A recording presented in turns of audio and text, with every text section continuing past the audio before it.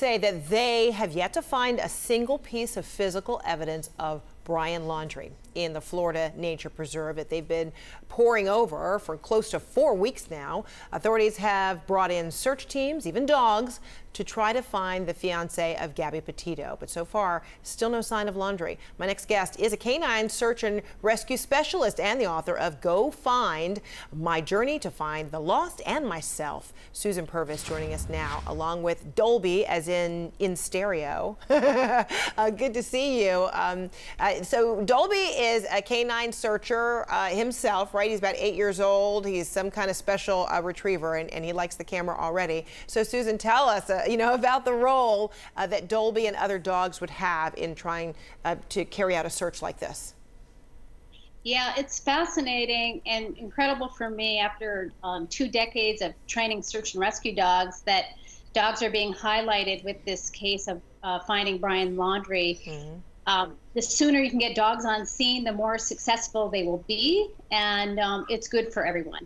And tell me how it works. How does it begin with the use of the dogs? I understand, like in bloodhounds, they can hold on to a scent for something like 14 days. What is it you would expose Dolby or another dog to try to search for someone like Laundrie?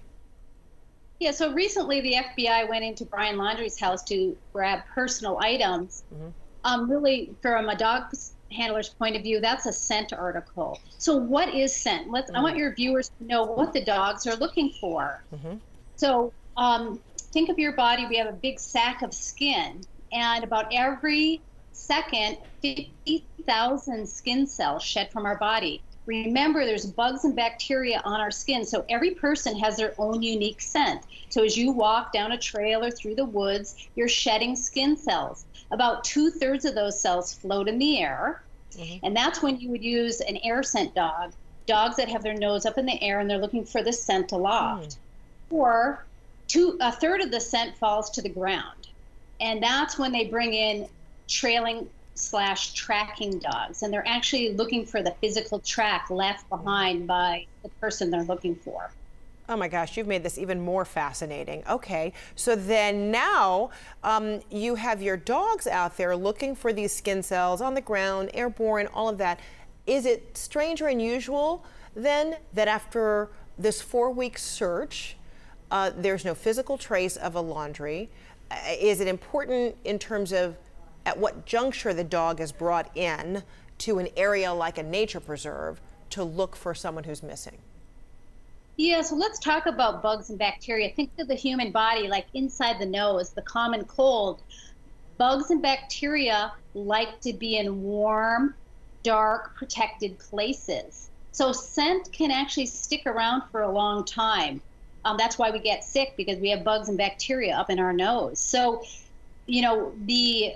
the swamp area where maybe he is, that scent might stick around for a while because it's protected by the vegetation. It can blow into some coverage. And so if he was in there, within the past couple of days to a week, that scent might still be lingering around. Wow. The other thing I wanted to say is that they need to use scent discriminating dogs. So when they collected that scent article from Brian's house where nobody else has touched it, and it might be like his baseball hat or maybe his pillowcase, they give that scent on scene to the dog, the trained dog, and the dog is trained to only find Brian's scent and not the searcher's scent. Wow. I mean, this is incredible. So now, would there be anything, particularly as we're talking about a swampy, damp area, would there be anything that would obstruct the dog's scent or ability to pick up on a scent? Well, it's complicated because it's 24,000 acres. That's like 38 square miles. But what your viewers might not know is that dogs can find humans in the water. Okay, so, one of the theories about scent movement is that warm air rises. So if they're in the water, scent rises, and then the wind takes it away. So recently I just saw a search dog, probably a water-trained dog, on a boat, and they're looking in the water to see if he's perhaps in the water. And I'm thinking they didn't get any indication or trained behavior to tell the handler that he might be in the water. Well, Susan Purvis, you're a wealth of knowledge and information. I mean, I'm hanging on every word just like I'm hanging on every vision of Dolby because he is cute as a button.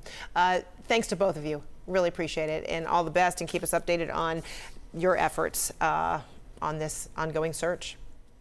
Thank you.